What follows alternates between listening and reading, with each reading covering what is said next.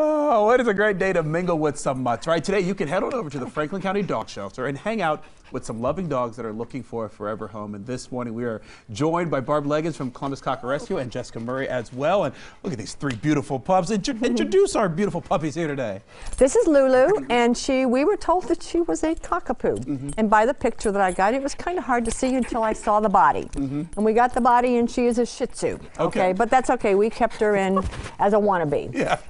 This is Nutmeg, and she was an owner surrender from a senior who decided she wanted to get a puppy. Okay, she couldn't handle the puppy. Yeah. And the person that got this one couldn't handle it either. That's how we got her.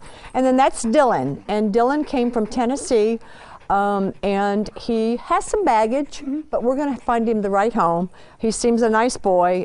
He just has a few little issues that, you know, only Cocker savvy people will understand, because he's basically a loving boy. But again, he was a misplaced from his owner. And that's what makes Mingle with Our Mutts such a great event, because you get a chance to mingle with these pups and get to know them before you make maybe a rash decision and think, I want a puppy. And you know, puppy may not be the way to go. Right, absolutely, absolutely. We do not recommend, and we will not adopt if you're going to give it for Christmas or give it as a gift.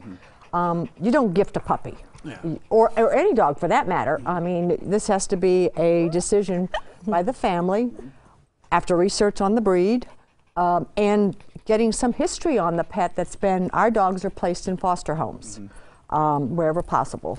Sometimes we don't have that option and we have to put them in boarding. It's not what we like to do, but you do what you got to do to save the dog. Absolutely.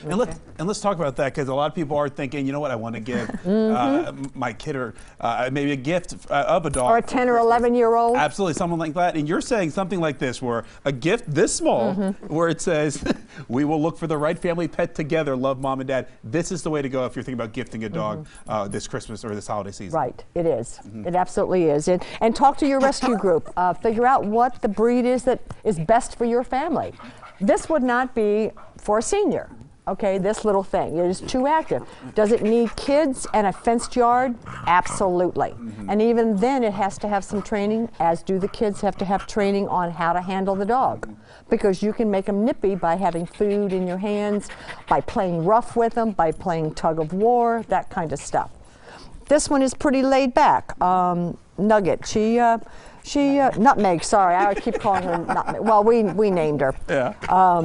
You know, so she would do well for a senior. I want to get in real quick. If people want to come to Mingle with Our Mutts, where do they need to go and what time? It is at the Franklin County Dog Shelter on Tamarack Boulevard from 12 until 2.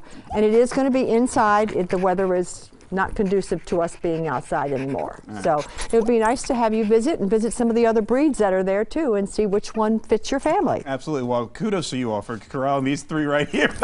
Full of energy, but that's okay. That is wonderful, and hopefully they find a nice forever home pretty soon here. And again, what a great event to go mingle with those mutts, find something you like, but again, do not gift a dog right under the tree and 10 days from now, Liz. It's not a good idea. Let's instead head on over to an event like this or to the Franklin County Dog Shelter and find one that way. I will have it by February. There you go, by February. That's all you need. Yeah.